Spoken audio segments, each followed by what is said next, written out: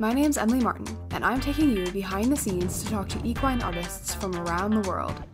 This is Artist Unlocked.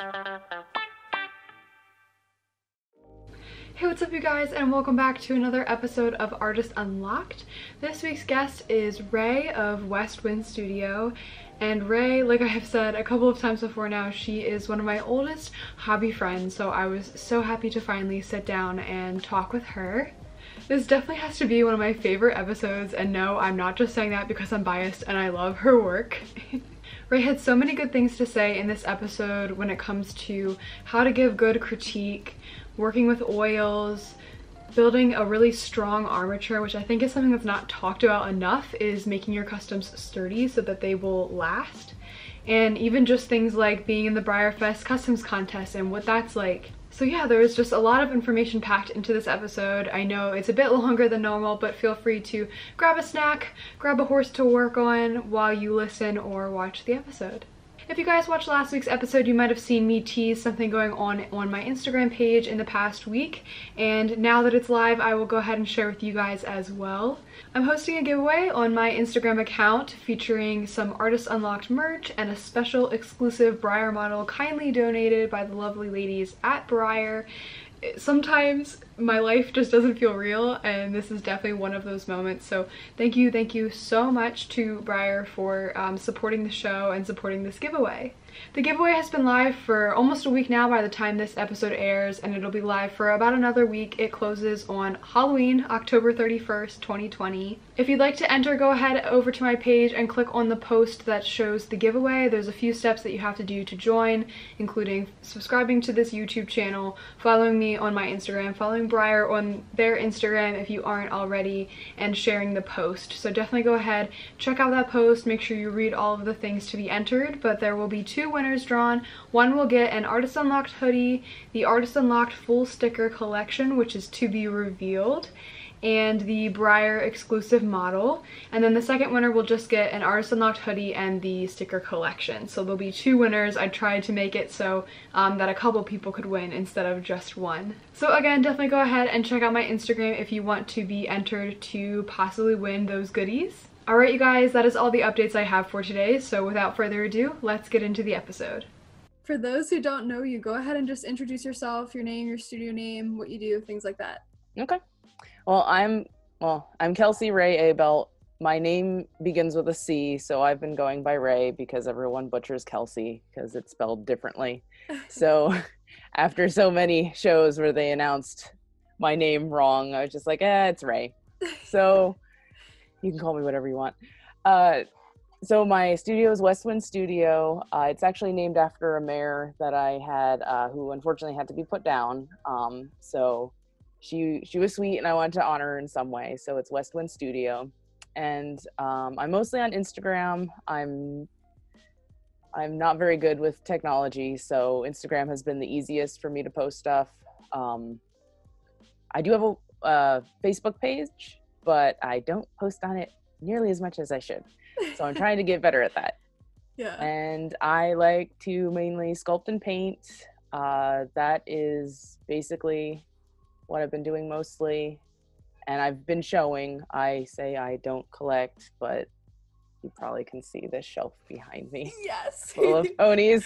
Yes. So I don't collect OF. I'm typically get models to paint and sculpt and chop up and redo. So yeah, totally get you. The models behind me right now are like the few that I've salvaged from my staring. Yeah. Don't believe her.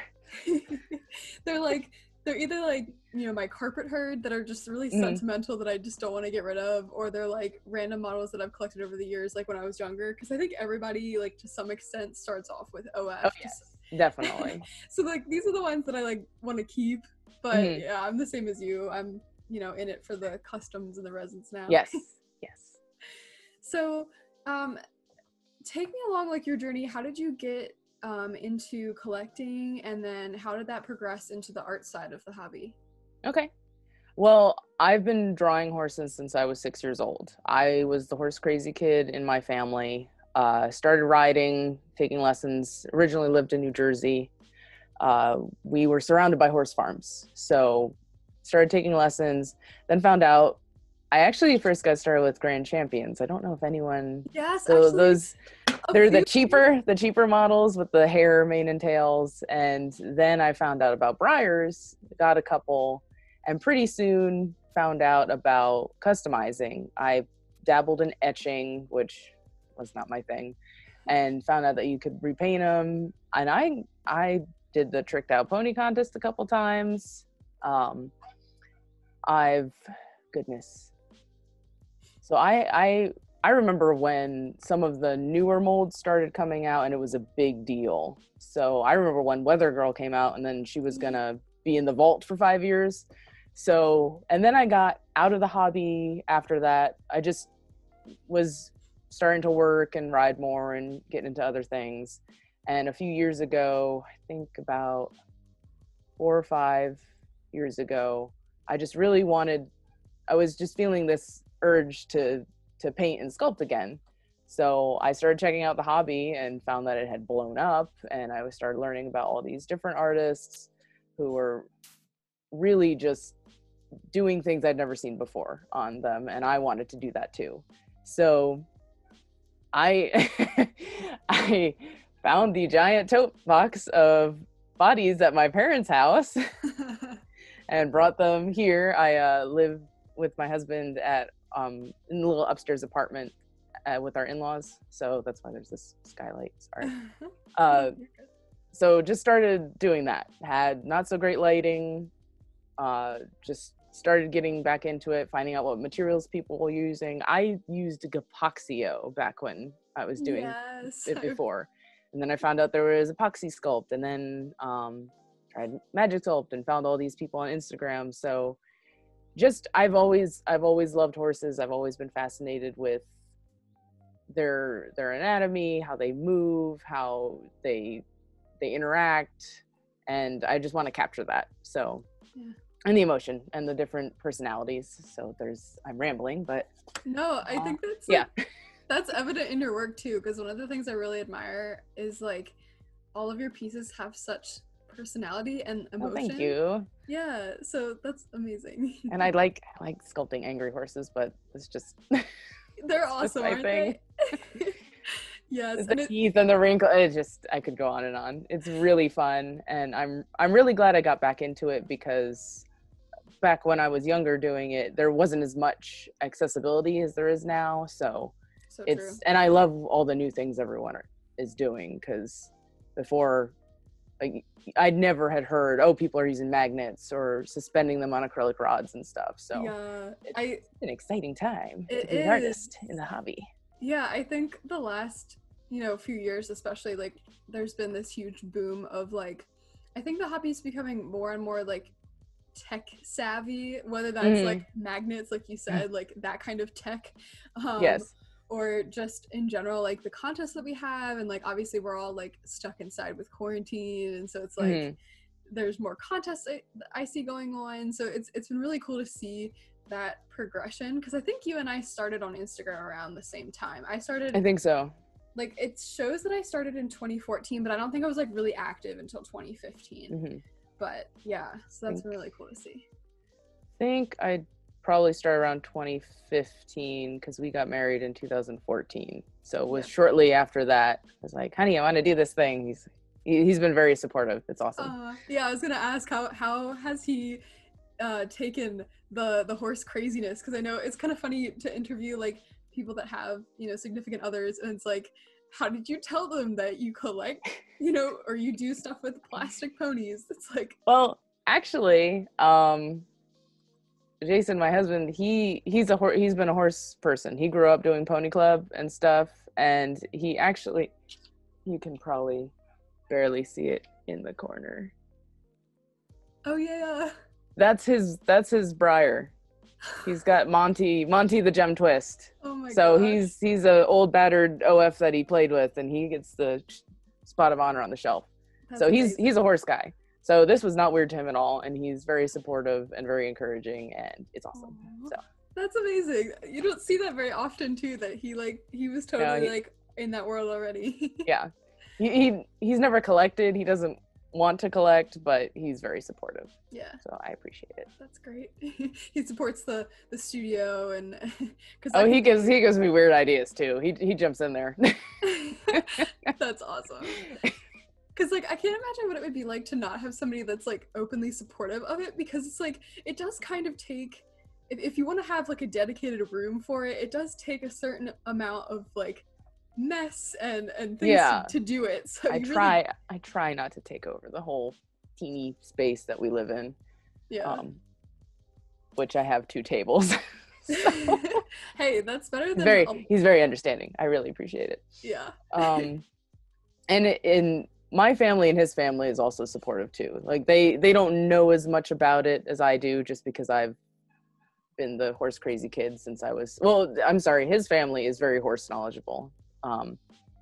I'm the only horsey person on my side of the family. His whole family grew up riding, so they have a big appreciation from it just as horse people. And then my family has always been really supportive of my art. I mean, you don't want to know how many sketchbooks my parents bought me over the years.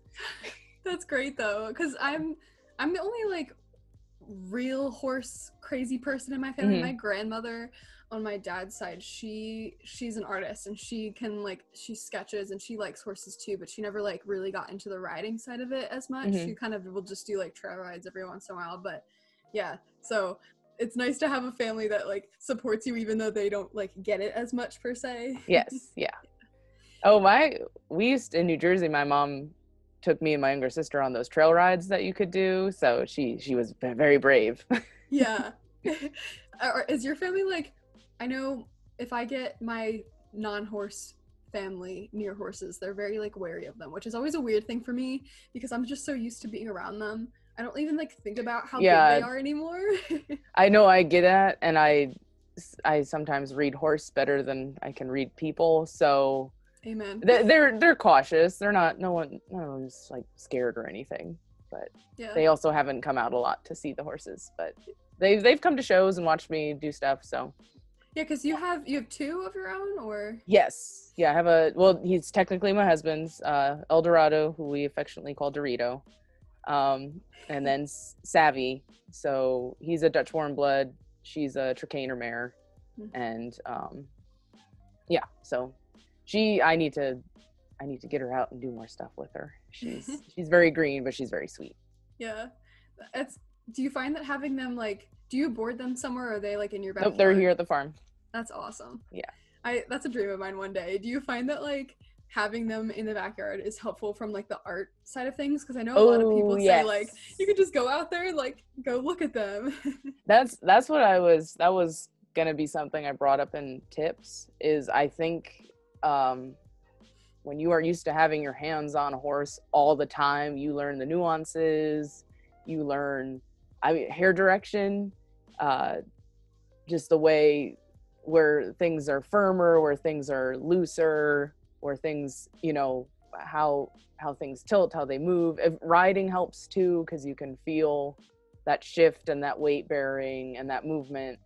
I love having horses here. Sometimes I'll just watch them. You learn the weird little things, like when they drink and their ears do that little twitch thing. Yeah. So it's fun, and they all have different personalities. There's 6 horses total on the farm, ranging from a huge 17 two-hand off-track thoroughbred to a 30-year-old Shetland pony who's still plotting and scheming. Yes. And they're all different. They all have different personalities. They all have different features. It's really cool to see the differences and the similarities. So I always recommend, if you can get your hands on a horse or just watch videos or just interact with them and learn those little details, do it, because it makes a difference. Yeah, I think it helps kind of bridge the gap between, like, I know when I first started sculpting, I think when you're first starting, you're kind of consumed by like how to do it, like what do you use and how do I even just do this? And so then like, you're not maybe as focused on the anatomy side of things, and then you kind of swing back, and once you get comfortable with the materials, like you then start to dive into like, okay, like the biomechanics and like how they move.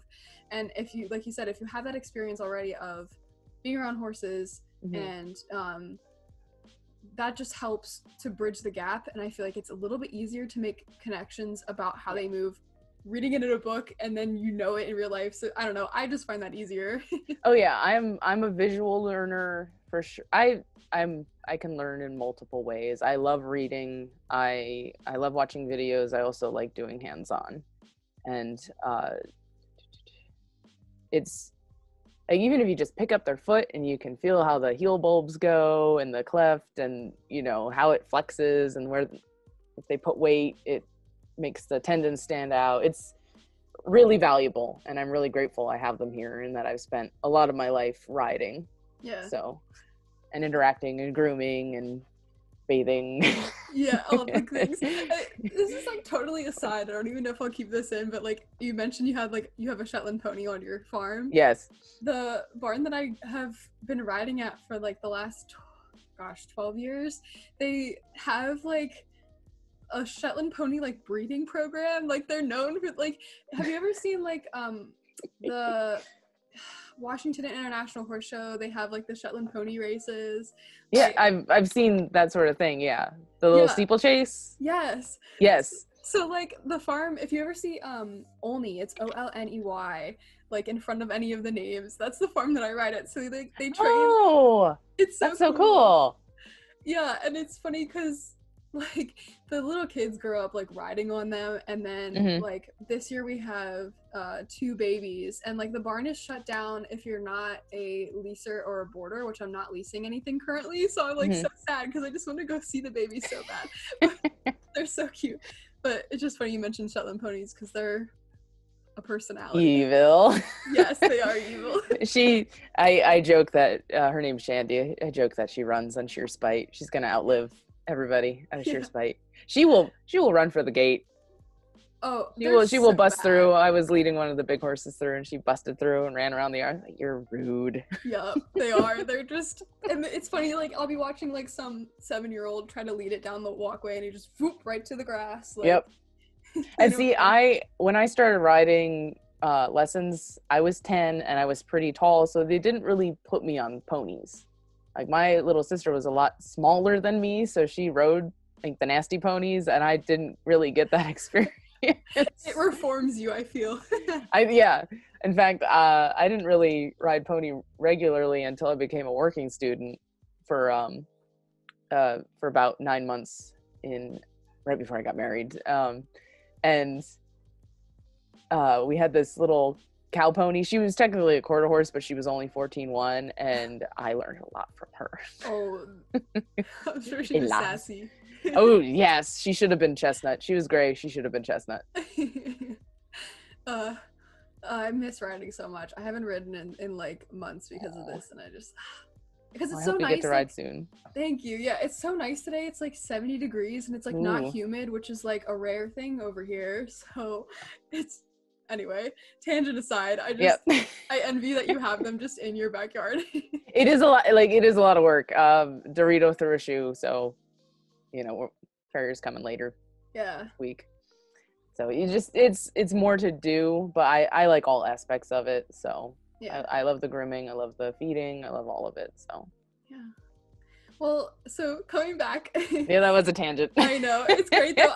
I'm enjoying this just because we haven't gotten to talk face to face. Yeah. So it's like nice to get to know you. So some people haven't wanted to share like a least favorite side of the hobby, but at least a favorite. What's your favorite side of the hobby? Okay. I have a few elements to both. I'll share. Yeah. Definitely I love the 3 C's, creativity, community, and collaboration. Like there's so many cool pieces out there. Some of the artists I love are Jen Scott, Sarah Mink, Kylie Parks, Amanda Brock. A lot of people are familiar with these artists. I love how they're trying new things, they're doing innovative things, and it's inspiring. I look at it and I say, I want to do something like that. Not in a copycat, do exactly what they do fashion, but it pushes me to try different things and try new things and explore. And even if you mess up and it doesn't work, at least you tried and you found out how it doesn't work so that you can try it a different way, etc. Community, I've met a lot of people in this hobby who are so willing to share things. I have a group of friends where we bounce things off each other. I have good friends who will tell me if something doesn't look right. They'll say, your angles are wrong, the head's too big, stuff like that. It's really good to have friends that can tell you that tactfully so that you can change it. Yes. And then collaboration, even if it's just we're bouncing those ideas off each other. What color would you want to see on this model? What weird new thing would you like to see this do? What do you mean you want to take this model and turn it into something completely different? Just do it. I've got a few friends who are super encouraging, and I really love that. Because it pushes me to improve. It pushes me to do better. Yeah. That's my personality anyway, but it's fun to have friends who will say, hey, let's try this. And I feel like the lion's share of people are very encouraging. Most people are going to say, oh, that looks great. Keep going. I will say probably least favorite. I feel like my husband teases that I'm aggressively optimistic. So I'm always moving forward. Yeah. And I don't like negativity, and I feel like it's very easy, especially on social media, for people to just say, oh, that's ugly, oh, I hate it. I'm a big fan of constructive criticism. Yes. Which the Pony Club way is you say what you like, then you give your critique, you say, oh, that was really nice, need to work on this, and then you end on a good note. Yes. I see, and I think it's just a cultural thing with social medias. People just tend to go, blah, this is my opinion. Yeah. I'm going to say it because I can. And that is your right, but it could, tact is a very nice thing. So it makes a huge difference. Yes. Don't tell someone their horse is ugly. You can tell them, good job, but the back is too short, or right. Your proportions are off. You can find a way, and sometimes you can just keep it to yourself. I'm saying this is what I tell myself, you being me, because there are times where I'm very analytical, so I will look at a piece and go, oh, I like this, ooh, that seems off, but I don't feel the need to say it every single time.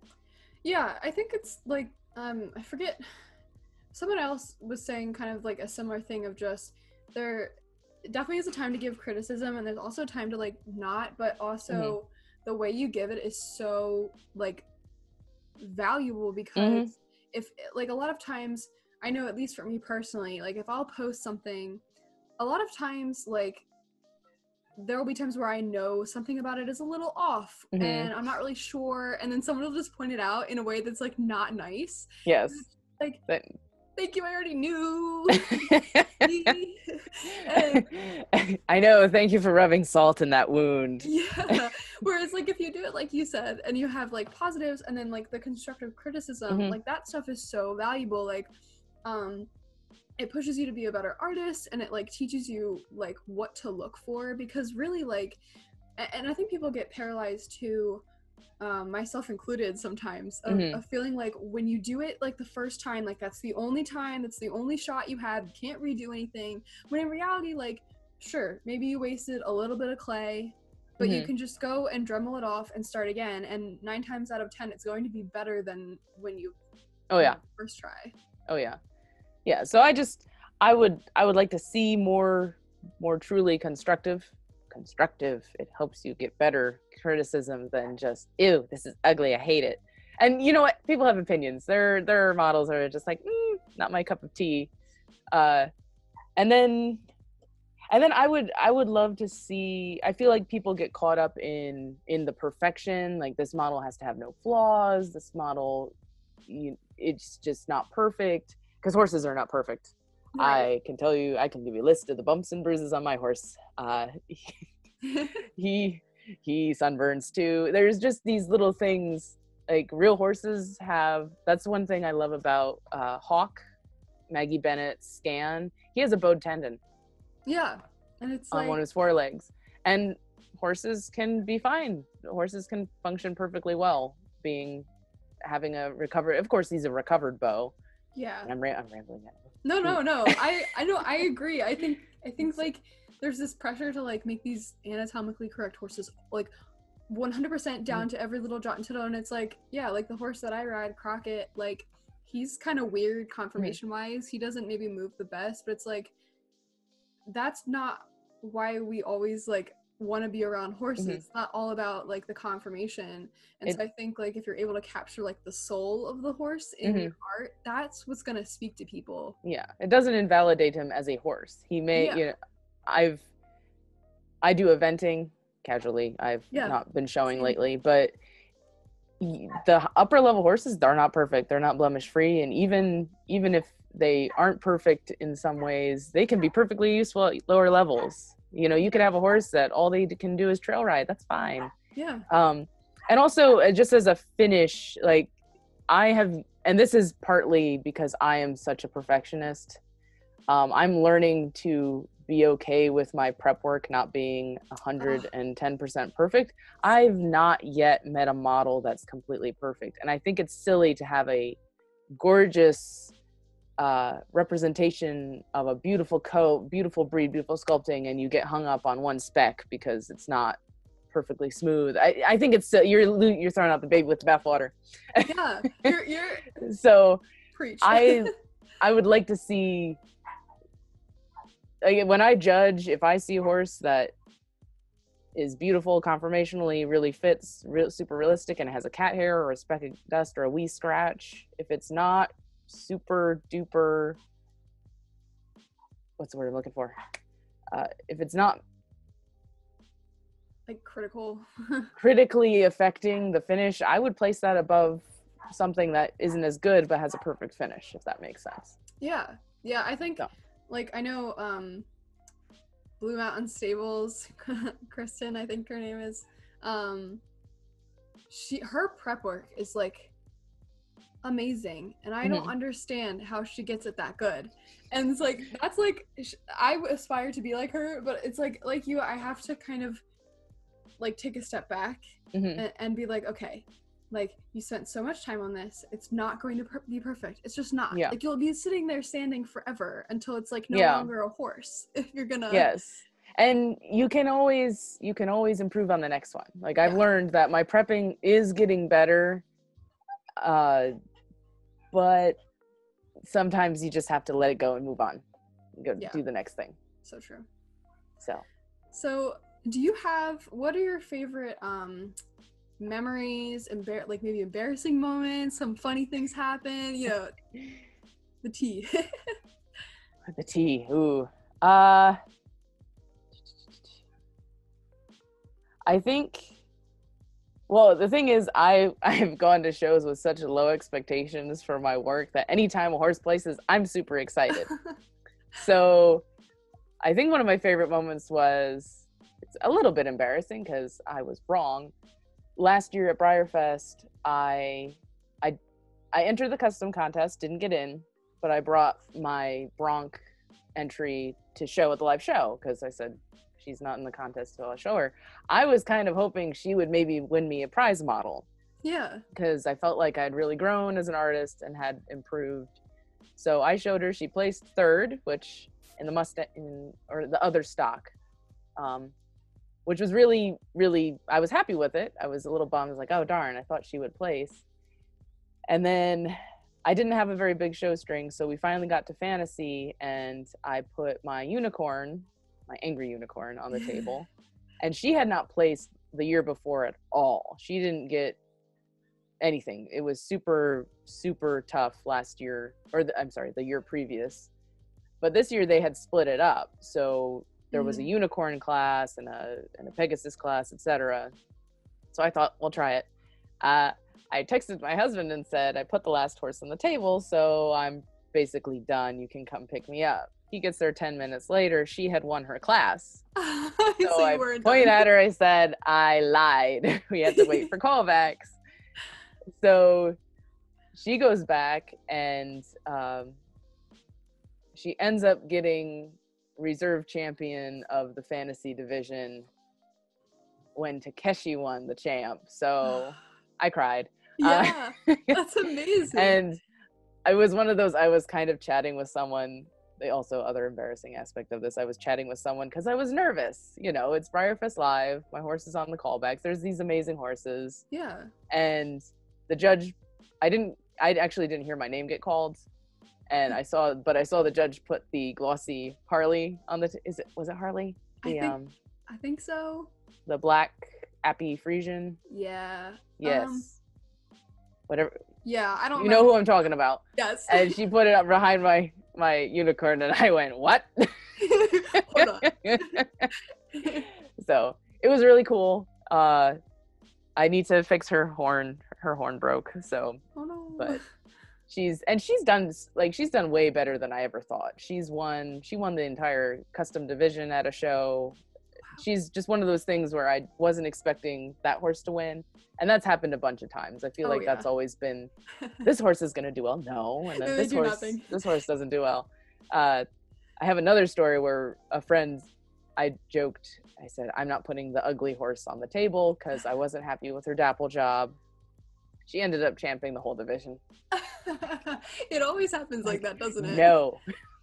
I still tell her occasionally, I'm like, I'm still mad about that horse winning. Yeah, you're like, what the heck? Like, because I don't feel like I deserved that. So yeah, and just memories with friends. There was another show where one of the friends, her car keys got locked in her car, and it was the end of the show. It was a long day, and we just sat in a circle on the floor until the locksmith came. So there's just been really fun adventures with different people,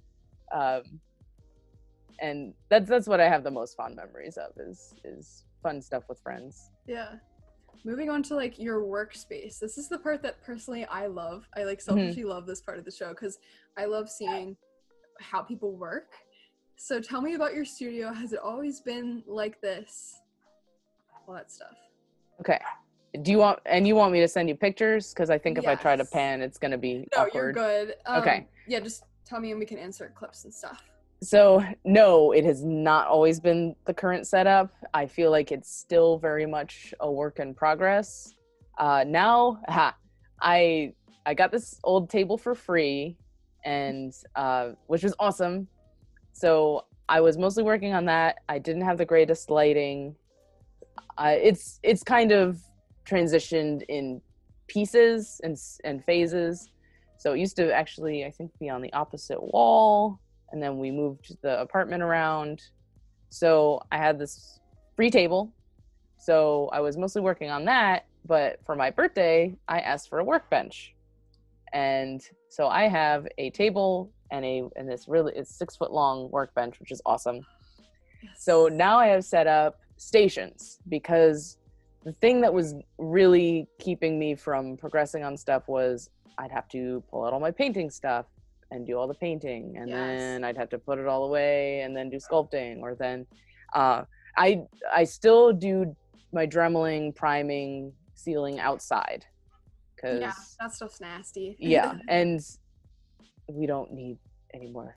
We don't need bits of plastic flying around in the house. I just so, and I always, I have got my respirator and goggles, and I usually end up wearing a plastic garbage bag just so I don't get completely covered. Oh, it gets everywhere. Which would probably look really suspicious if the neighbors could see me, but my neighbors can definitely see me. I'll go out my driveway and I cannot imagine what they think I probably look like a serial killer or something. Yep. With like plastic pony bits. Yep. Like, this girl has issues, but yeah. Don't we all? So now I have it set up where I have the one table is mainly the painting, and I have my airbrush set up with the booth. I did get a spray booth, really important. Yeah. So it's not perfect because I still had to do a little finagling to pull out the booth and set up the airbrush. But now it's set up where all my airbrush stuff is in one spot and all my oils is in one spot, and I have a drawer where I stow my brushes and my Pearlex pigment. And then the workbench has turned into my sculpting station. And there's a little space where I have some horses in the midst of painting that are lined up in the corner. And then, and I covered everything with butcher paper because I don't want to ruin it, destroy the table surfaces. Yeah. So I've got my horses that are in the midst of sculpting. I've got a little shelf with the micros on top and various parts. Like I have this cool little shelf thing, which I'll show you a picture of. And that's where I'll put like little base pieces and spare parts that I don't want to lose track of. Yeah. And my brushes and sculpting tools, I love Magic Sculpt is my favorite. I've tried various different clays. Magic Sculpt is my go-to. I know some people don't like it. It doesn't work for everybody, but it's my favorite. Yeah. And rubbing alcohol, which is hard to get a hold of, so I actually have a bottle of vodka under here. It works. It works. Yeah. So, because water makes my Magic Sculpt get all crumbly, so and it gets soggy. So I found that an alcohol-based solvent works best. Maybe that's my issue then. Maybe I should be transitioning to that. But you're right. It's like hard to come by. Yeah, it evaporates faster than water. I think that's the main thing. So it doesn't get in the clay and just turn into the soggy, gross mess. Yeah. And then I have a little shelf, which is a little rickety, that basically horses that are drying will sit there, or horses, they're out of the way. They're not in the way when I'm sculpting.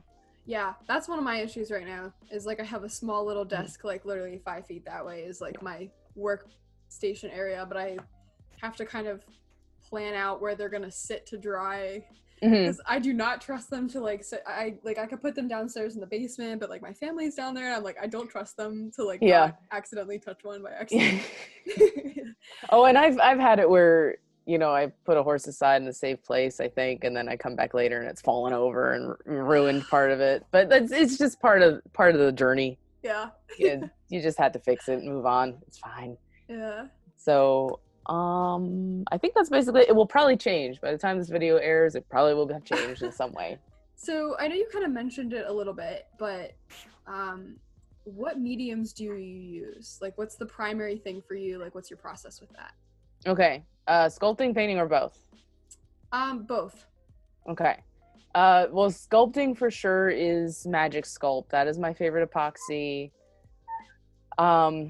I love clay shapers. They are my favorite because I don't know. When I first started, I was mostly doing it with my fingers, and you cannot get the detail that you can get with your fingers that you can with the clay shapers. So that's hands down probably my favorite tool. I'm still exploring, like, I think Raven Matic recommended one of those little gum stimulators. They're the little... Yes. This. Yes, one of these. So I haven't tried it yet. Isn't that what she used to sculpt that like micro face, which I was blown away? Probably. So I'm gonna try that out. I love using brushes, makeup brushes, regular brushes. That's definitely something I would tell people, try different things, because at first I was just using the makeup brushes, but then I found like the chisel end brush is actually really useful because you can get into crevices and stuff, like with manes and hair. Rubbing alcohol for the solvent because water doesn't work for me. And then I would definitely play with different wires for armatures. I've gotten, forget what the name of it is, for these, went to Home Depot and got these metal rods. I don't think it's rebar. It's something, I forget the name of it. But that's actually what's in my Mustang's legs, is this very heavy duty wire. Because I wanted to make sure they had a very strong support. So if you're looking, because I've had horses break. Because Southpaw was the first custom contest entry I did. He's the buckskin bronc. And I dremeled down the model's legs and sculpted over them. And 3 out of 4 of those broke off at some point. Because the plastic I dremeled down was too weak to support the epoxy. Which is interesting, because he's like fully suspended also. Yeah, well, when you drop him, his body.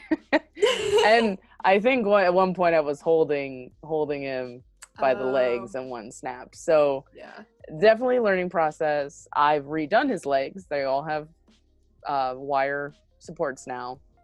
He got a makeover. I'm still not finished painting him. Maybe by the time this airs, he'll be finished.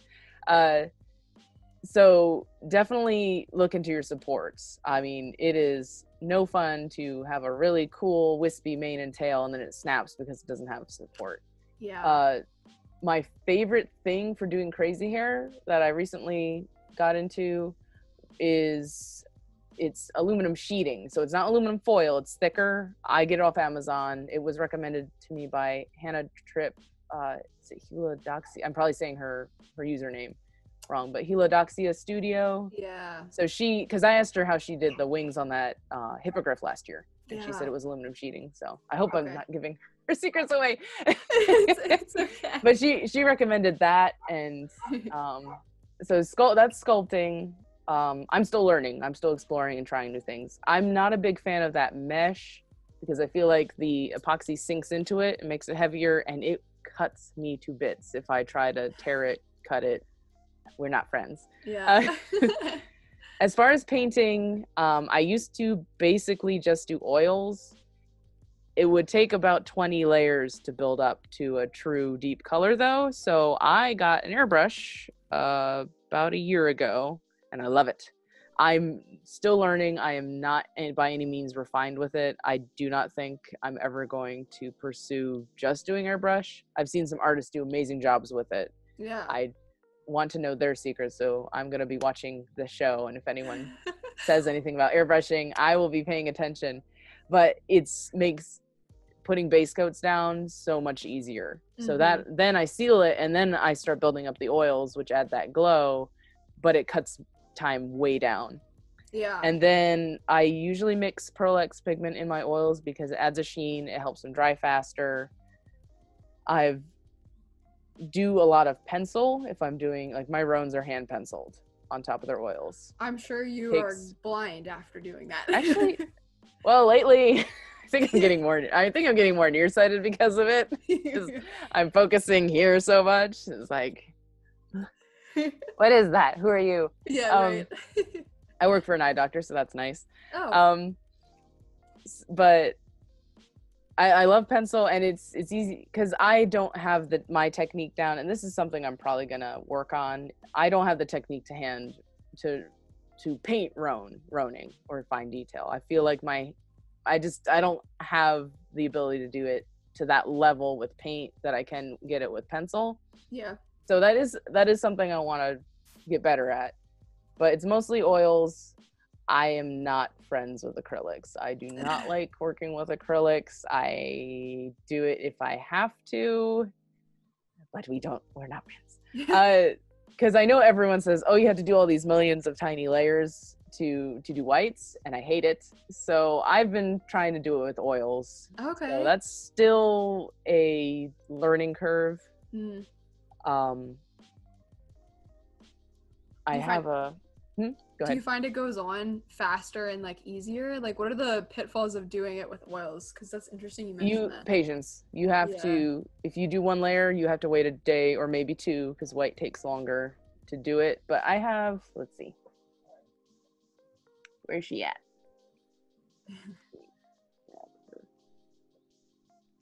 So this one, she's all oils. And I've been really happy with it. She's still a work in progress. Yeah, she's gorgeous. And you probably can't see her pinking as well. But I'm liking it so far. And I think Sandra, because I asked Sandra Hottinger of CS Richmond Studios, I asked what she uses. She all oils. Okay, so interesting. So I want to be in that vein because I really don't get along with acrylics. So they take so many layers, and I feel like no matter how thin I make the paint, it always looks brush strokey to some degree. And oils are really easy to soften up and smooth out. So true. Yeah. I know. I'm a fan of oils. I think I told you I'm trying to save up for an airbrush because I want to do kind of like what you're doing. Because you're right. Like, oh my goodness, it takes so long to build up any color. Yeah. My first resin was all oils, and he was a very blonde. He was a thunderbutt, and I want to do a very blonde Belgian chestnut with all the pangair, or however you say it. And I used red primer, so 20 layers. It took about 20 layers before he was really covered up. So I don't want to do that anymore. Especially like I have so many projects right now. Please don't ask. It's horrifying. That's the other thing though. I'm the same way, and I just can't afford to just like wait 3 days in between each layer. The Pearl-X pigment really works for me. Like usually by the next day, my oils are dry. Yeah, me too. So I know depending on the color, if it's white or metallics, they tend to take a day or two longer. But for the most part, my horses are dry the next day and ready for a second layer. And so I don't know. Also, we live in the top part of the house, so it gets hot up here. And that might actually be cutting down my time. Yeah, my room gets so warm too. And I also, the other thing about Pearl-X is that like it's way less toxic than the Cobalt dryer that I was using. I stopped using Cobalt. I cannot believe I used that for like 3 years and like was not aware about how dangerous it was. Yeah, I threw mine out. Yeah, and plus, I once spilled it on my desk. Woo! Oh no. And it's expensive too. So yeah.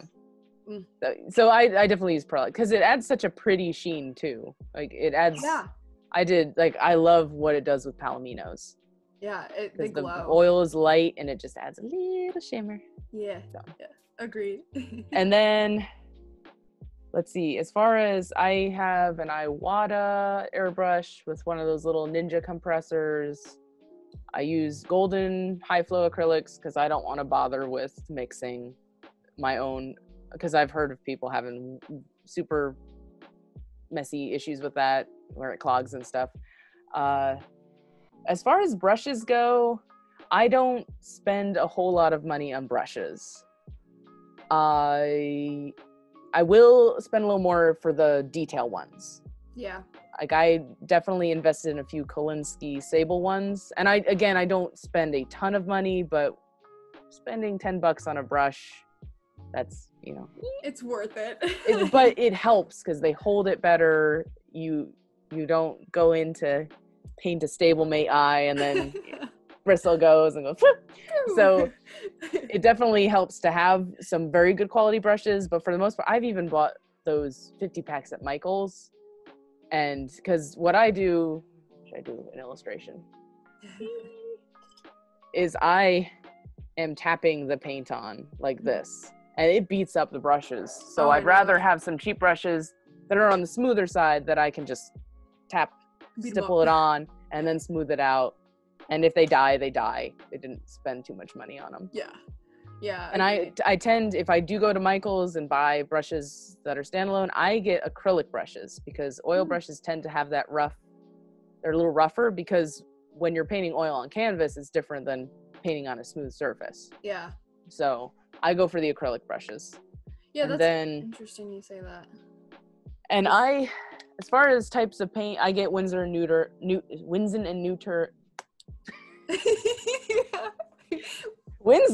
and Newton. Spay your pets. Oh, you should have a blooper reel. Yes. Oh my gosh.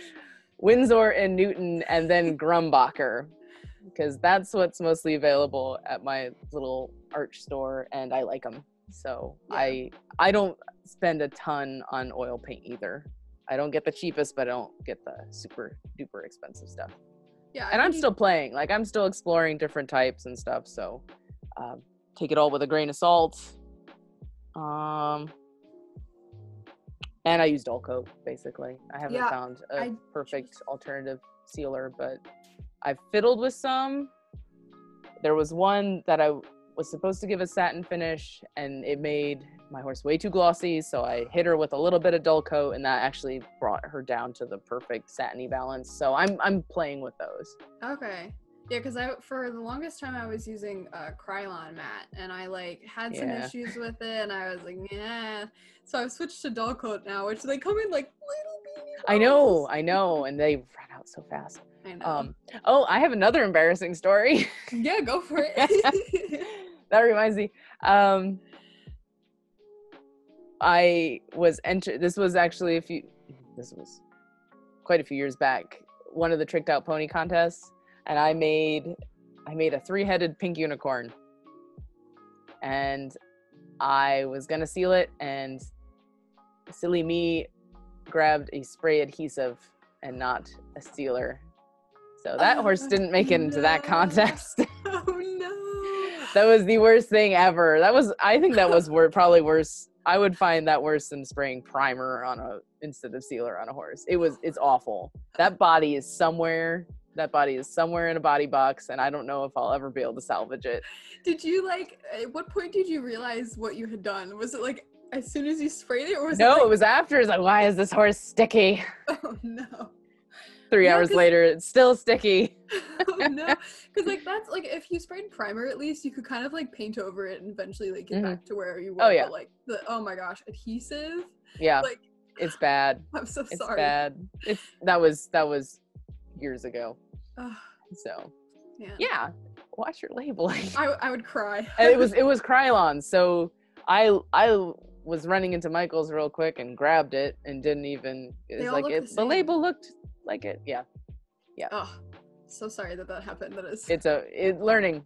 You learn. True. They're just. You'll never do that again. At the end of the day, they are just model horses, and if it happened to, goodness, my Leonardo or something, I'd be even more bummed. But yeah, you could probably strip him. Yeah. So. But yeah, that was a fun learning experience. Oh my gosh. I would have to take a few minutes and just just breathe and be like, I'm not gonna throw it out the window. It was well, I feel dumb. Yeah. So. Well, I think you covered a bunch of the tools too. So unless there's something specific that you feel, I would, and try new things. Adapt or die. I sculpted a micro mini, and I used a clay shaper and a pin to sculpt the tail. Wow. So you use whatever, try toothpicks, try a funny tool. I have some of those little dental tools that you can get. So yeah, they're good. Try different stuff. Yeah, I think there's this expectation almost that we have to use the set materials and tools that other people are using. And I talked to Erica, Performance Fanatic. Mm-hmm. She's awesome. She's one of my besties in the hobby. Mm-hmm. She's so great. I wish I lived not so East Coast, because there's definitely a chunk, but I feel the people that I've been talking to on Instagram, they're far away from me, and it's sad. But anyway, she said she's trying to figure out a way to use watercolor, and I just think that's so cool.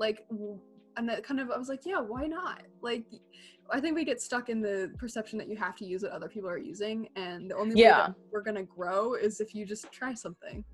Yeah, and you'll find too, for anyone who's starting or getting into it, you will find stuff that works for you and stuff does not work for you.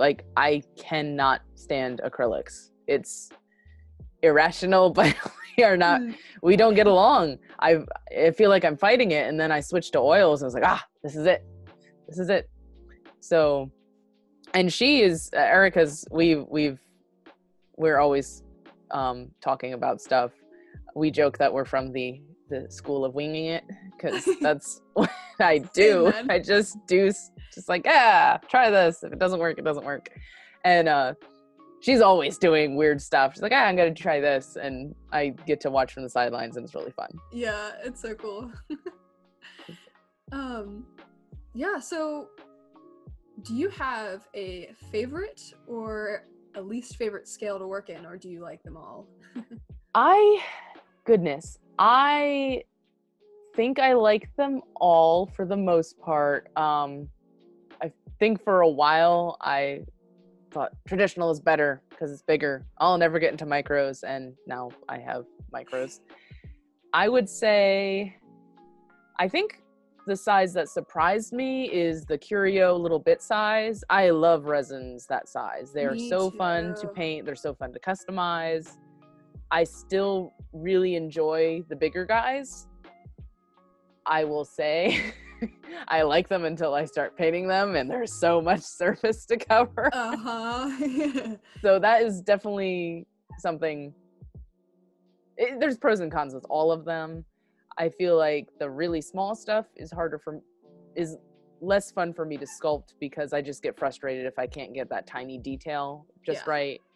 And then I love traditional because you can get pack so much detail and body texture and stuff into it. So I like them all. I don't think I'll ever be one of those people who's super into the itsy bitsy, ridiculously tiny, less than micro mini size, or I don't think I'm really honestly interested in 1/6 scale, because me either. Huge. That is just so daunting.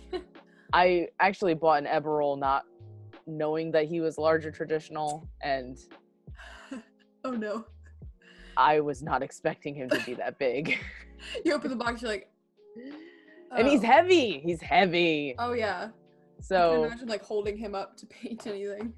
Oh yeah, and he decided he wanted to be leopard appy, so Oh, of course, right? He said so. So some of them just tell you. Some of them are just like, nope, you can't do any other colors. So this is gonna be it.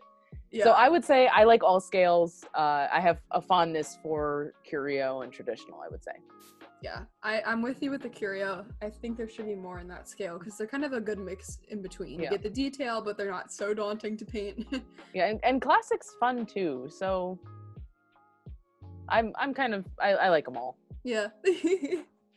I will say I did say I will never customize a micro, and then I ended up breaking the tail off a fidget, so I ended up giving her a little ratty appy tail, and it actually turned out pretty cool. Yeah, so, it did. It looks great.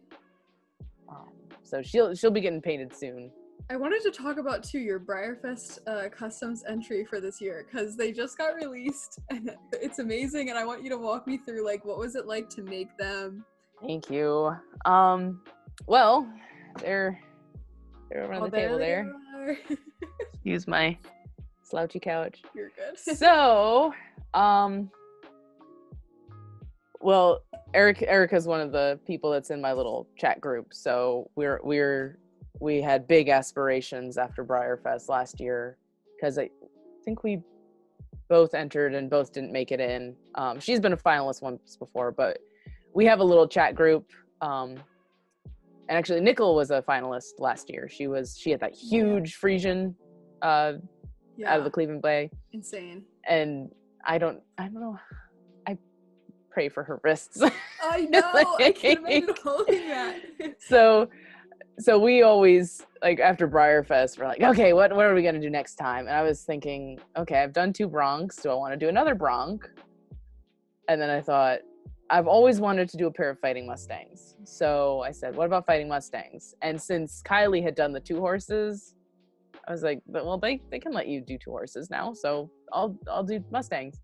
So we definitely were throwing ideas back and forth, and I had a picture in my mind. I had some reference inspiration. They are not directly from one reference. They are a culmination of several references, because I tend to do that with horses anyway, because I don't want people to just say, oh, you copied that thing exactly. Sure. I'll use a bay with, a different Pinto's markings, or I'll find several different references of a certain pose. Right. Because I want it to be fresh. I feel like if I copy from one reference exactly, they tend to get stiff too. So if you have multiple references. So I just dug through my body box, and I think I started, it was in the fall, because I knew the last 2 years I cut it close. I had big aspirations for making it early. That didn't happen. But I got started way earlier. So I found the bodies. I did the reveal. I started with a weather girl and the Lipizzan mare. So I had no one guessed. It seemed, now I didn't want to fight so much. The last 2 times I used a more vintage model. No, I used John Henry for the last bronc, and what's the little jumper pony? So I used Newsworthy for a Southpaw. Okay. Wow. But I wanted to use more of the model as an armature this time around. So I wanted to pick a finely limbed, a little more slim-bodied model. Because A, I wanted them to be lighter, and B, I thought it would help my proportions if I based it more on a more accurate model, a newer one. And I think they're both by Brigitte Eberl, so she really knows her proportions. So picked those because they were of a similar size and girth and everything, and they have pretty nice legs to help me along, because lower legs is still something I'm working very much on with sculpting. Yeah, they're hard. So chopped them up, repositioned them. I can send you pictures too of some of the process if you want to include that on the video. Yes, please. And I wanted them both to be on one foot.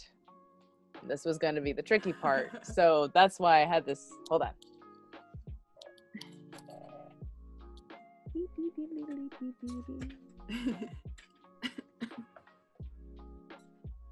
So I went to Home Depot. I got, what do they call it? Round bar. That's what it is. Okay. So you can get them, a couple bucks. So it's thick and it's very strong. Like you need bolt cutters to cut them, which my father-in-law has those. So it's heavy duty, and it's literally, so here's Max.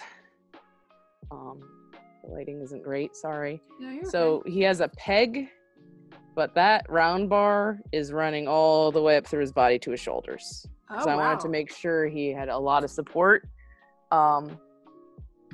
Is it easy to bend then? No, it takes some doing. And same with him. Okay. Yeah. Peg, it goes all the way up, and I curved it to his shoulders. So they're sturdy, they're not going anywhere. Right. Because I knew it would have to be really strong to not flex and bend and crack and everything. Right. So I made sure it was heavy duty, but not so thick that I would be fighting it to make their cannon bones, the right size and everything. So place that, kind of winged it with the peg, just like it's roughly we'll figure it out when we make the base. So definitely got them into their positions. They actually, like, all of their plastic is covered. Even though the legs were there as landmarks, everything on them is new. There's no original plastic showing. What was really funny was when I was doing Mad Max is the lunging roan, and he's the weather girl. So when I was starting with his muzzle, he still had that super dished face, so he looked really weird for a while. Fat body with little head. He was the problem child. So just because his proportions were harder to get, and I don't know if it's because the Lipizzan or mare, actually her hind foot that is up was pretty close to what I wanted for Warboy to be doing, because he's on one hind foot and the other one is raised up like this because he's trying dodging to away. Yeah. So I felt like I fought. He went pretty swimmingly through the whole process. Warboy was trickier. I'm sorry, Mad Max was trickier because he's also twisting his head. He's biting and he's twisting his head. So figuring out the proportions, finding all my references. Then I was getting pretty close to done. They had most of their work done, and Erica helped me with this. I said, there's something off about him? What is it? So part of it was the stifle on his supporting leg was too far forward, too thick. I had to cut a giant chunk out of his stifle area. And his mane I was going for that dreadlock thing that they get, because when the wind tangles their hair, they end up with these dreadlocks. Yeah. This mane is not his first one. So she pointed out the composition, it was just awkward. Like there was an area that was pretty cool, and then the other one kind of messed up with the line of his withers. So I was just like, forget it. I ripped it off and started over. So going back to what we were saying about sometimes you just start over and it's way better. Now this came back to bite me because it was really hard to sculpt, because there's tight little individual dreadlocks, and it was even worse to paint. Yeah, oh my gosh, you're like trying to get So I am really glad I have an airbrush, because I could spray into all those crevices and get them. So how did you use, what did you use to support? Was it just normal wire that you used? I definitely wires mostly for his mane because it's very piecey. Yeah. Warboy was aluminum sheeting. because his is more just flow. Yeah. And same with the tail. And then like I'd gonna use him again. So this was a lot of aluminum sheeting too, but there's also wire in here and the individual parts. I'm really trying to up my game with manes and make them more piecey, because I want a very realistic look, and horses' manes aren't cartoony little, you know. You have to make some compromises, because you can't make it as thin as the real horses, but you can see that it's very very piecey and twisted. It's easier to see in person. He's got a lot of like twists and turns, and where it's curved on itself, because I really want to up my hair game. So they are my best hair so far. Yeah. Of course, there's things that could be better, but I'm really happy with them. They're definitely my best work so far. But my dad helped me with the base. We figured out where they need to be placed, because they needed to be just so. And what was funny was we set the base with the holes in it, but you know, Max is biting, going for the throat. Yeah. When we put him in the base, he was here. It was too low.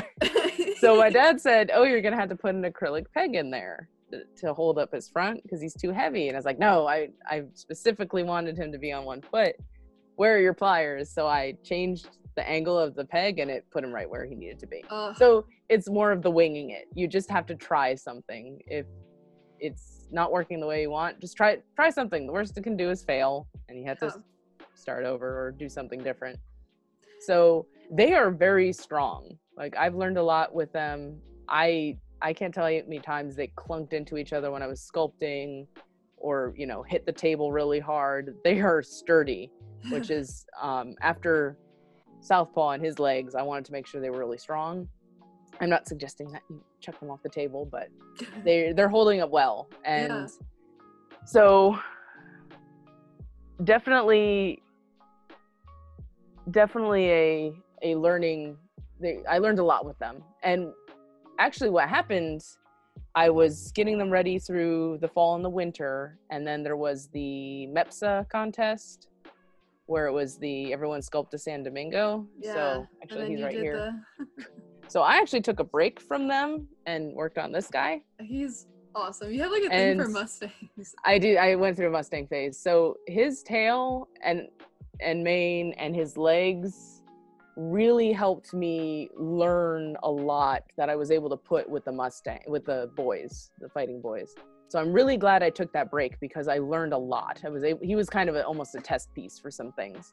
Yeah. So I was able to practice on him and, you know, step up, and then stepped up more with them. And then as far as painting, I started later than I should have, so there was some scrambling at the end. They do have a bit of acrylic on the last part. I decided to just make it work. Not my favorite thing. I'll probably go back, and I would like to roan Max more. He didn't. I really wanted that silvery blue roan look, but every time you spray pencil, they tend to fade a little bit in the background color. So I don't know if I'll have to go back with paint on him, or if I'll just have to do a few more pencil layers. I'm still really happy with them. Yeah, they're great. I feel like I'm rambling about them again. Oh, and then the base. This is the first time I've ever done a base like this. Yeah, okay. So my dad helped me cut the piece, because I wanted a very kind of organic.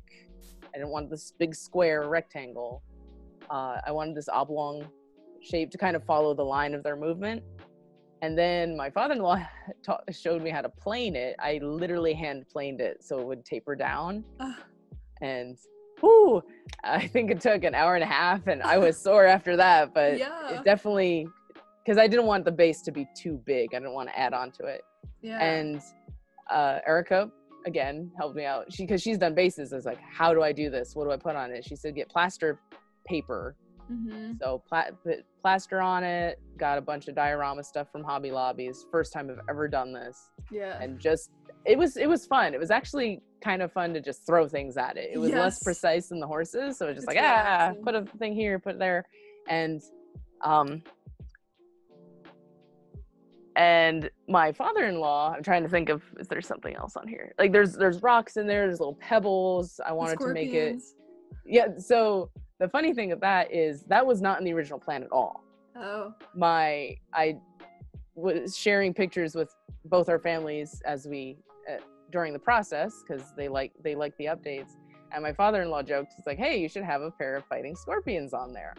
I thought, that's actually really cool. I'm not going to tell him I'm going to do it until I know that I can.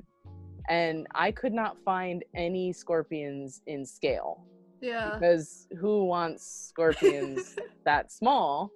So they're earrings. They're stud earrings. I looked on Etsy, and they're little stud earrings. And the thing, they had their little pinchers like this, and the tail curved around and attached to their body, probably to make sure that they wouldn't snap, to make them stronger. So I took wire clippers, made a couple snips, used wire pliers to bend them into shape, and primed and painted them. And they're earrings. So genius. So he appreciated that I did that. Yeah. So yeah, and I literally finished. I did my last details the night of the deadline, and I set up for photos, and I got my entry in 2 minutes before the deadline, and it was the most terrifying hour of my life. Yeah, I'm sure. Because my I got a camera for Christmas, because my phone camera, I'm not techie. I think I may have mentioned that, and I wanted a camera that I could learn the ropes of, and that could transfer photos to my phone, which is great, except it died in the middle of taking pictures. So you're joking. Threw the battery thing in the charger, started taking pictures with my phone just in case, got the battery up to 20%, put it back on the camera, took more pictures, got my photos in at, well, it's Eastern time was the deadline, so it was 10:57 p.m. I'd be sweating. I'm sweating thinking about it. Yeah, exactly. I had a question too about like the tails. Yeah. When you have them like branching off into little pieces and stuff, how do you attach that like in the armature in a way that is easy and like stable to sculpt onto? Still figuring that out. Okay. Yeah, because that's one thing I'm let's see. Trying to think. Because I put a thicker gauge wire into their body, and I try to make sure it's in their body a good ways, because if you only have a little bit in, it's more likely to, it's not going to hold. So sometimes I'll fork a wire and put that end in, so you have two wires coming out that you can manipulate, like a little bouquet of wires coming out. Of course, you don't want to do too thick, because then the tailbone's going to be too thick. Right. The tailbone is an extension of the spine, so you don't want it to be a tree trunk. So I've dealt with make sure you have good wire tools, because if you have good pliers that can wrap it around and secure it, and then you slap on some epoxy. I do my manes and tails in stages. So I don't try to do it all in one go. Yeah. I'll make the armature, and I'll put that first established coat of epoxy on it, and that way you let it dry, and then you can add more detail to it, Dremel it down if needed. Because if you try to do it all at once, you're just gonna have this squishy mess that moves around. Yeah. So that's how I keep it secure. That's what's been working for me so far. I'll let you know if I find anything better. Yeah. Good to know. Yeah, because that's one thing I've been struggling with lately, and I think I would just need to be more patient with it, honestly. But don't be afraid to go back and Dremel it down if you have to. You're just basically I do armature, first coat, detail coat, tweak it if I need to. Yeah, good to know. Yeah, I'm not a fan of dremeling everything I do, but it happens. Yeah, it needs to be done sometimes. Yes. All right. Because it takes a while. Yeah. So we kind of covered a little bit of this, but like, what would be your tips for those that want to get to where you are? Oh, shucks. I might qualify to answer that question. Yeah. Thank you. I'm honored. I have lots of opinions on this. I would say, and I've learned a lot from other artists, and I agree with a lot of artists that have spoken on the subject already. Just try it. Don't be afraid to try something. You will not. I grew up being a child who would try something and would give up because it wasn't perfect. Years I would not draw people, and finally I started drawing people and could do it. But I wish I had started earlier because I would have been farther along. You can't get to a destination if you don't make steps. You're not going to you can't teleport yet, so your skills won't teleport either if you just wait and wait and wait. I think the best thing I ever did was finally jumping in there and painting my first resin a few years ago, instead of waiting. Oh, I'll wait until I'm good. I'll wait until just paint the thing. Yeah, it's everyone starts differently. You're gonna find different things that work. I would say study as much as you can. The best thing, I was homeschooled. The best thing I've gotten from that is my mom always said, if you want to learn something, look it up. If I probably drive my coworkers crazy because I'm always, if they ask something, I say Google it. Do your own research, find out, try it. I joke, wing it, just try it. The worst that can happen is it's wrong, it messes up, you have to start over. Don't be so afraid of failure that you don't try something, because again, it's just model horses. It's not driving. It's not operating heavy machinery. It's not sending a spaceship up to Mars. It's just model horses. And I understand that there's value, you don't want to destroy a $300 resin, but sure, just try something. Study, read, look at videos, watch horses, ride horses, groom horses, get your hands on them. Look for those little nuances. Study other people's stuff. Don't be afraid to try their stuff. Don't be afraid to try new things. You don't have to follow everything to the letter to be an artist or effective or do it right. The fun thing about art is there's really no right way to do it. Yeah. Learn all the rules and then break them. Yeah, exactly. I've had so many people say you have to do acrylics in thin, tiny layers to do whites, and I say no. I'm not going to do it that way because I don't like it. Yeah. So try it, and it may or may not work for me. I'm still figuring that out. I would say be open to critique. I'm not saying someone should be able to just walk up to you and say your horse is ugly and you should throw it away. That's rude. Yeah. But also but if someone says something they're trying to help you, that's a good thing because it'll help you grow. And and you don't have to take everyone's word for it. If someone says, your horse's back is too long, take that information with a grain of salt and go figure out if that's the case. Because to be perfectly honest, there's a lot of horses with really long backs. Horses are longer than a lot of people think they are. That looks weird. That looks disproportionate. Take that, go, you don't, I understand that some people can come across really rude or harsh, but if you can develop a thick skin and take that and help you get better, then that's going to help you grow and get better as an artist. So true.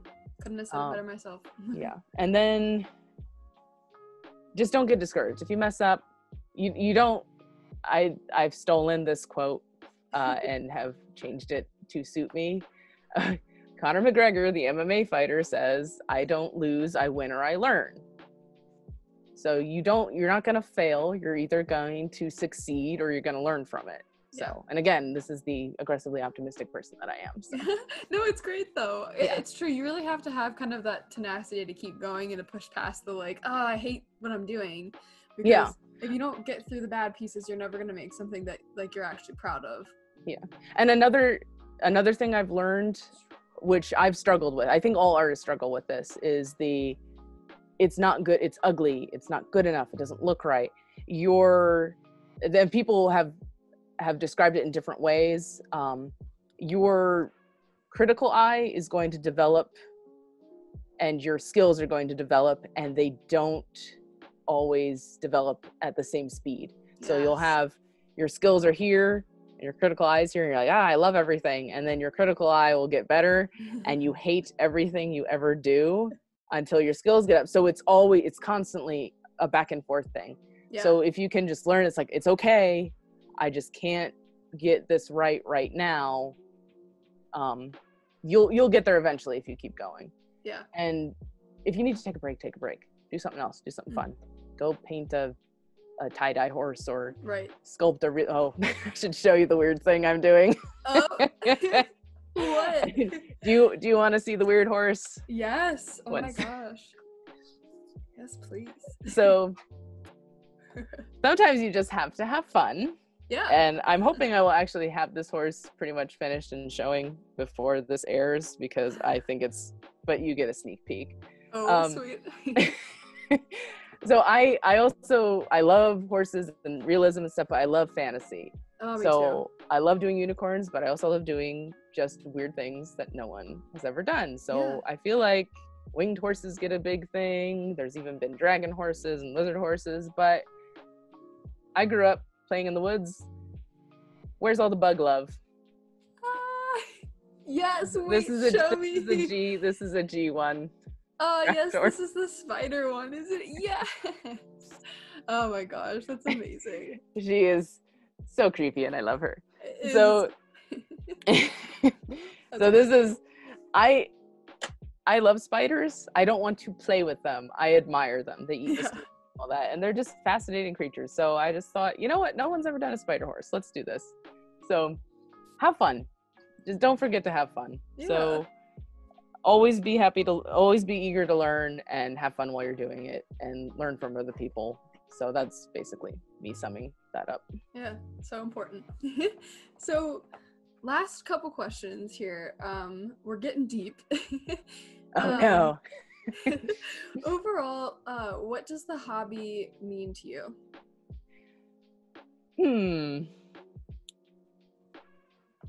Well, I think, oh no, deep question, I must compose myself. It's definitely a creative outlet for me. It's a way to explore. It's a way to learn. I've always been interested in horses. I am fascinated by the fact that this giant, heavy animal can be so strong, so fast, and yet can be incredibly gentle. I've learned so much from my horses. I've become a better person because of my horses.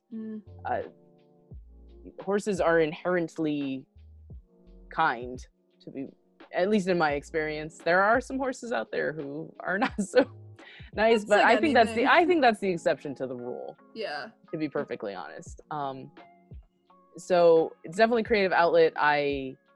I've always loved painting and sculpting and drawing, and I think it's a way to another way to express yourself, because horses are very emotionally intelligent, I've heard people say, which is very true. They express themselves so well, and I love to capture that, even if it's just the horse is sleepy, or the horse is relaxed, or the horse is trying to bite the other one's head off. It's fun. It's so much fun. I really do enjoy the friends I've made, the connections I've made. I just think it's a very unique part of art. So yeah, I agree. I'm not explaining that very well. No, they're such amazing creatures to even let us like ride them, and they're so you're right, they're so kind-hearted, and I think forgiving. Yeah, so they forgiving. Let you mess up and they let you get back on the next day. Yeah, right? They totally don't have to do that. Like, yeah, so true. Yeah. Now, this could be related to the art side of the hobby or just in general. I'm just curious, what's one thing that you would like to see more of in the hobby? I made a note on this. What I love is all the I would love to keep seeing all this unique stuff coming, because I'm mostly into the hobby for the artwork aspect of it. I have nothing against collecting or all the fun things that come with that. I really am interested in pushing myself and in an art aspect of it. I love seeing all these creative things with like the light up, like Takeshi, oh my word, stuff like that. Yeah, all the pieces we're seeing where people are really bumping it up with performance and extreme customs and different unique things. I'd love to see, we were also talking about that with like the less perfect horses, you know, horses who aren't standing perfectly square. Maybe they've got a leg out, or, you know, they're sleepy, or, you know, one's missing an ear tip, stuff like that. Capturing, and more rare stuff.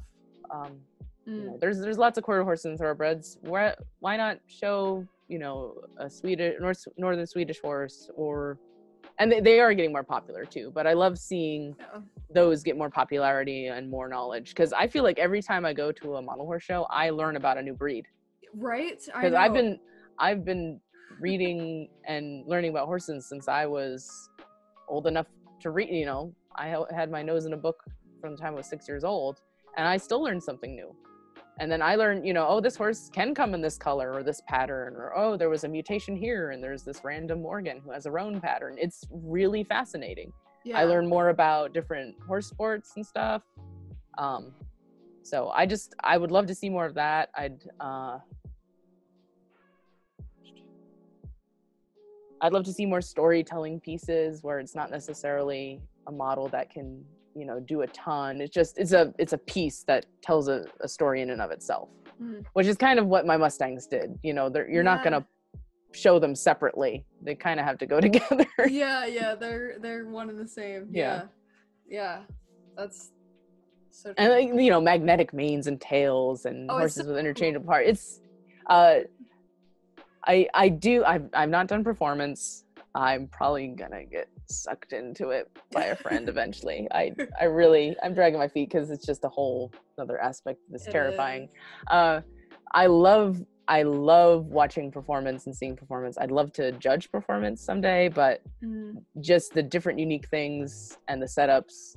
I've always been that kid who liked tiny things. My sister and I had the American Girl doll book that told you how to make, you know, tables out of the little support thing, and pizza boxes and cups out of glue caps and stuff. So I've always been fascinated by tiny miniature stuff. So I'm probably gonna make some more. I would love to make a bunch of performance friendly horses, or even I have an idea for next year's custom contest, but it would be a lot of work. So we'll see.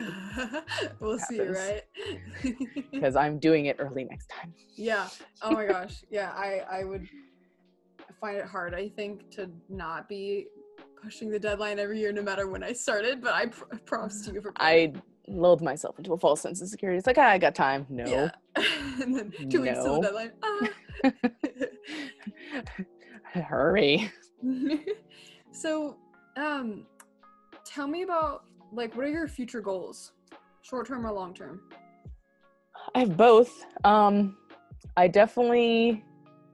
always want to improve. Even when I have, like, the Mustangs are my best pieces so far, there's still spots just like, I know what I could do better next time. I'm not gonna redo them or pick at them. They're done. I've also learned that. That's another thing. Learn when to be done and just move on to the next thing. Dreams. I would love to sculpt a horse for Breyer someday. We'll see. I would love to do my own original sculpts. I actually started one. I wasn't planning on casting him. Like, because actually Maggie Bennett encouraged me. She said, just do your own original sculpts. Don't worry about casting them until you know you're ready to do it, which I think is really a valuable piece of advice, because then you don't have that pressure to, like, oh my gosh, it has to be perfect. Yeah. Or you go too soon and then it's not well received because your conformation or your anatomy or your proportions aren't good. Right. Because that's always something. Proportion has always been something that I've struggled with over the years. Like, you'll see, if you ever looked at my sketchbooks, there were phases like giant head, tiny head, hot dog body, long legs, short legs. It's as it was learning over the years. So I've looked back at some customs and went, oh my, I think we all do It that was, though. but and that's the critical eye and the skills. So yeah, I'm definitely going to pursue, you know, I want to pursue sculpture. I want to get better at painting. I mean, I'm so inspired by people like Jen Scott and Sarah Hottinger are two of my favorites. Megan Lara, I might be saying her name wrong. She does beautiful work. Just these artists who have this glow. And oils are always my favorite. I'm always going to be, I think I'm going to probably stick with those as my main medium. I would like to, I mean, I work full time. I'm a frame and lens stylist at the eye clinic I work at. I'm probably going to pursue becoming a licensed optician. Wow. As, you know, job security. But if ever I had the chance to do this full time, I probably would consider it. Even if it's, you know, it might happen in steps. Sure. I suffer from commissions are cool, and then I have to do them. It's like, no, I want to do my own thing more. I think that's pretty common for artists. I think when you get put in a box, you feel less creative. So yeah. I've only taken I've been very selective about my commissions, and I'm not gonna take on more just because if I was doing this full time, maybe. But but for working now, full time and all my other stuff is like, let's not play that game. And I just want to keep, you know, going outside the box and trying new things. Like, I'm really happy that I was successful with 2 horses fighting and they're both standing on one leg. So if I can keep doing stuff like that, I want to explore that. Just unique stuff that people may not have, you don't typically see, you know, rearing, playing horses goofing off, being silly, horses being horses. Yeah. I want to get better at sculpting babies, though babies are hard. Babies are hard. Proportions just kind of go out. Woo! And just the lankiness and the angularities and stuff. So and legs are so hard. Legs and ears. I feel you. So I should just sculpt a bunch of ears to get better at it. They're hard to draw. Ears are hard to draw too. I don't know what it is about ears, but they are the bane of my existence. Yeah, they're so odd. Yeah. So definitely, if I could pursue it professionally, totally would. We'll see if that happens. Yeah. But definitely because I've always been doing art, I'm gonna continue to do art even if it's not my job. Yeah. That's it's amazing. just something I'm very passionate about, and you know, God allows me to do it full time, I'll do it full time. Yeah. But we'll see. That's awesome. Great goals. I'd like to turn this last little bit kind of over to you. Plug your work, tell people where they can find you and, you know, what to expect, things like that. Oh no, self-promotion, I'm bad at this. Well, you'll find most of my stuff on West Wind Studio on Instagram. There is another West Wind Studio. She's the West Wind Studio. She does jewelry, so we've gotten tagged in different stuff multiple times. I follow her anyway because her stuff is cool. I do have West Wind Studio Equine Art on Facebook. I don't post on that as much. Like I said earlier, I'm trying to do it more. It's just a little more difficult to get content on there. But I'm also not tech savvy. I need to work on that. I want to get, I have a friend who said she'd get my logo done for me. So I need to sketch that out. Yeah. So yeah, I have a ton of painted pieces that are going to be coming down the line. I will definitely plan on going to Briarfest next year if it happens, because if I finish all these projects by then, I'm gonna have a lot of horses to show off. And I definitely keep watching the Instagram. If you're okay with seeing a bunch of in progress messy photos, keep watching there, because I have a lot of pieces coming. I have some drastic ideas. I have the Eberl with the swooshy mane, who he's going to be an appy. He's going to be really cool. And then just some other projects that I haven't really posted a lot of that are going to get some attention on there. And I feel like after I entered the contest, there's a little lull. Like I kind of take a creative hiatus. But I probably will start planning on some more drastic customs because I think they're too much fun. And I really want to do something epic for next year too. So we'll see. I don't know what division I'm going to do yet. I'm sure it'll be great. So it's exciting. Awesome. I think it's exciting. Yeah, it's great. Thank you so much for being on the show. I really appreciate it. Thank you for having me. It's been fun to kind of come full circle because we've been, like we said, we've been buddies since the beginning. So I'm honored that you'd have me. All right, you guys, that was the episode. Thank you guys so much for watching. Definitely go ahead and check out Rae. I will leave all of the links below in the description, as well as links to any of the tools and materials that we talked about that I can get a hold of. If you have any specific questions though about anything that we talked about in the episode, definitely go ahead and DM Rae on Instagram. I'm sure she would be happy to answer any questions that any of you guys have. Stay tuned for next week's episode featuring Shane of Wiggleworks Studio. Where do I even start with Shane? Shane, you are so talented. The detail work that Shane does is absolutely insane. From her eyes to the little ticking of the hairs, her detail work in general is just absolutely fabulous, and she's a fellow oils artist. So I was excited to sit down with her and talk to her about all things hobby art. Her episode airs next week. She is the second to last episode of season 2, so you're definitely going to want to go ahead and tune into that. Thank you guys so much for watching, and I'll see you guys next week.